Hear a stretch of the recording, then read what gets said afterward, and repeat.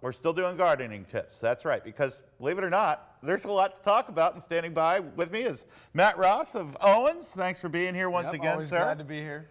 We've got all kinds of stuff around here. I just learned something that I didn't know, that a pumpkin technically is a squash. Yeah, it's actually in the cucurbit genus. Cucurbit genus. Or cucurbita. So when you deal with these guys, sometimes it pays to know a little bit of Latin. Got to soak it all in. Yep. And what I've got for us today is a wide assortment of squashes. Many of them are winter squashes, so they normally have that harder outer coating, meaning they can last for a while. That's some texture right there. Oh yeah, that's got the that's a big, beautiful, ugly boy. Yeah, the beautiful humps that you want on your Blue Hubbard. What's this little guy? You get a sweet dumpling there. I've got a buttercup. I've got a spaghetti squash and a butternut squash. And a lot of times when you deal with these, it's always important to figure out what use they will have in your culinary desires this fall. How do you figure that out? So one of the things you can do is you can either go online, do a little bit of research, or you can kind of look at the flesh and understand whether or not it's going to be something that's going to be on the sweeter side or something that's going to be a little bit more on the savory side.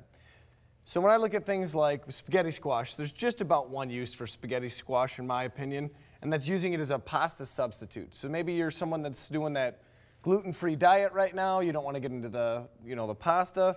You can actually use the pulp out of this that's stringy. If you fork it. Is that where you use the fork? Yeah. Yep, and you just have to fork it, and it'll actually turn it into a very light and fluffy, almost angel hair-like pasta. Neat. When I deal with butternut's got that sweeter flavor to it, but it also doesn't have a whole lot of excess pulp and excess fiber in it. So when I look at it, when I cut one open, it's very smooth. Yep, that's a butternut right there. Because it's so smooth, it makes it really good for a soup. So that's one of the reasons why a lot of times you see butternut soup or acorn soup. Now when I get into things like buttercup is a very, very sweet, high sugar loaded squash. So those of you that are out there that love that little sweet tooth, this is one that you can use in both side dishes and in desserts. It's something that plays very well. If you add butter to any of these, they're going to taste great. But it does really good with cinnamon and honey as well. All right.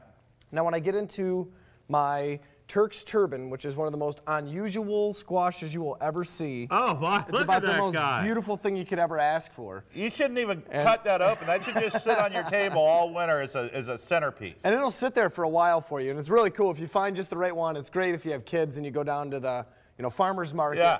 These only range about 75 cents to about $2 at the farmer's market, so they're absolutely gorgeous.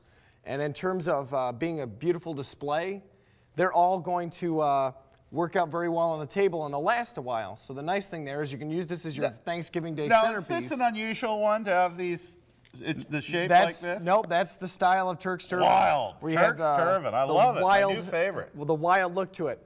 And one thing you can do with this is use it as a centerpiece for the Thanksgiving Day holiday. Right.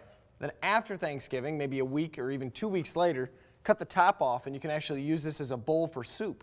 So you can get really inventive. It's one of those things that you can do to really spice up a regular, Tuesday, Wednesday night. You Martha Stewart, you. Amazing. Nice stuff. And I've got red curry squash, I've got red Hubbard, and we're going to talk a little bit more about these Hubbards because they've got a really awesome history with our Thanksgiving holiday. Huh. Oh yeah, a little bit heavier than what you might expect. No, that's nice.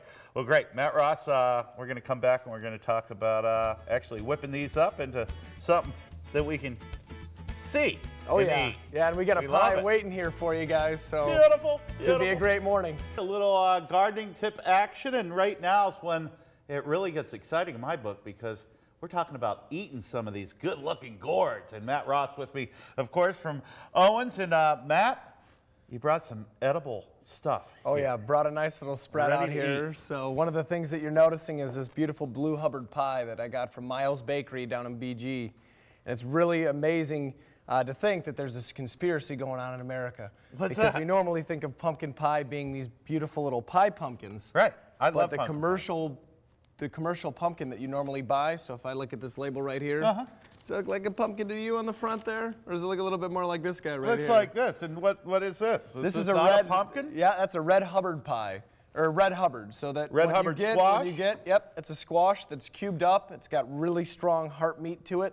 And it's actually what you get most of the time when you get pureed pumpkin for pumpkin pies. I thought they were just little pumpkins, but they're actually a little squash. And you can still use your pie pumpkins, and that's the way that most people still traditionally make their own pies. So if you look at the pie that we're looking at right now, It's got a little bit more of a blue, almost a darker coloration to it, and that's because we're using this beautiful blue Hubbard squash. Right. Good thing about this is that it's really, really, really thick inside, so the meat is really stacked in.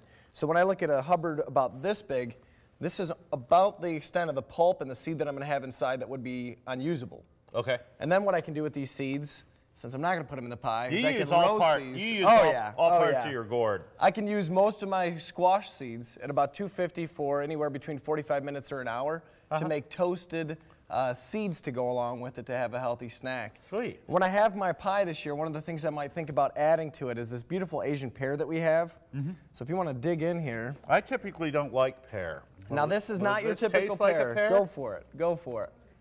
So this is from Witt Orchard, a local orchard, and this is just an amazing flavor that you're going to get out of this pear. That is so good and unlike anything I've ever tasted before. See, what you need to do now is share that with the pie, and I'm telling you, it's the perfect pairing. So they talk about people pairing wines with their meals. You can pair your fruits and vegetables together with your meal. Right. You got a nice mix of nuts here. It looks like a complete meal to me.